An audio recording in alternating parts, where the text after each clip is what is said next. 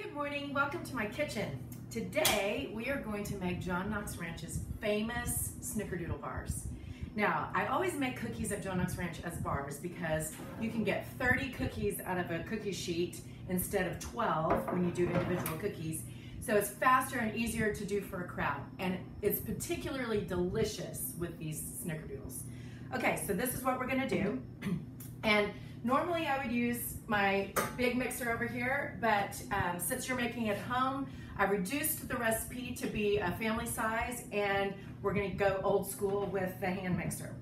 Okay, so you're gonna start with, it's a really easy cookie recipe. You're gonna start with butter that's softened. I microwaved it for 30 seconds. You don't want it to be liquidy, you just want it to be soft. Okay, got my butter and my sugar. How much sugar? 1 cup and 3/4 cups sugar. And we're gonna cream those together. So here we go. So easy when the butter's already soft. And most cookie recipes call for this stuff where you cream the butter and the sugar. But if you do it really, really well, it gives your cookie a nice texture. There's a lot of butter in these cookies because they are very, very buttery, and that makes them delicious. So do not substitute anything gross like Crisco or shortening instead of your butter. All right, so I've creamed my butter and my sugar. I'm gonna add 2 eggs. And this is the point where you wanna beat it until it's really nice and fluffy. Now, this is an easy recipe to do with kids, and since you don't even have to make it into individual cookies, it's super kid-friendly and family-friendly. And Snickerdoodles, especially in the bar form, they'll keep for quite a while. And if you, like any baked good, if you want to store it, you should store it in the freezer because that'll keep it a lot fresher. Okay, so that's all nice and fluffy. Okay, now we're gonna add 2 3/4 cups of flour. I'm just gonna dump it all in. 1/4 teaspoon of salt and 2 teaspoons of baking powder.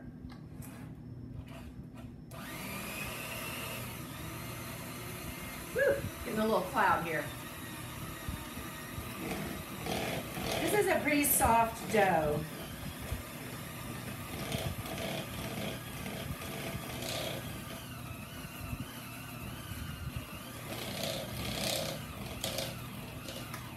Okay, and you just need to mix it until everything is nice and mixed up.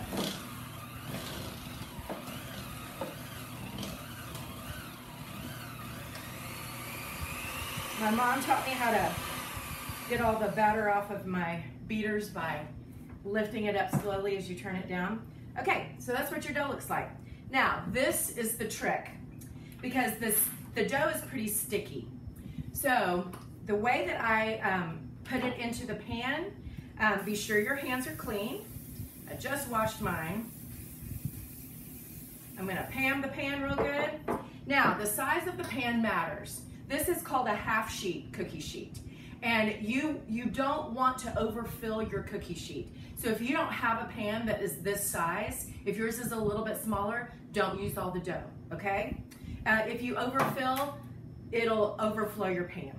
Okay, so I just take my dough and I'm just gonna dump it into the pan. And I'm gonna use my hands to spread it. If you try to spread it with a rubber spatula, it just makes a mess. It's time consuming and not fun. So I use my hands. And if it's sticking to your fingers, then just get them wet. Get them wet in the sink, just a little bit of cold water. Then I just pat it out. And you don't have to worry too much about whether or not it's perfectly even, because it'll even right out when it's being baked. Okay. There we go. See that? Beautiful. It's gonna be delicious. Okay, now, you're gonna sprinkle the top with cinnamon and sugar. And I used about 3/4 of a cup of sugar and a couple of tablespoons, generous tablespoons of cinnamon. You want it to be fairly dark, but still with plenty of sugar. Now, don't go skimpy on this step. You want a lot of cinnamon and sugar on here. And see, I'm using this measuring cup to sprinkle it on because I don't want I want a nice layer on there, not just a dribble. It's not decoration. This is flavor, and it is good flavor. Okay. There we go. So all in all, I probably used about half a cup on there, so you can reduce down if you want to, so that you aren't making more than you need. All right, so I'm sticking them in the oven at 350, and it'll take them about 15 to 20 minutes to bake. So we'll check back in when we pull them out, okay?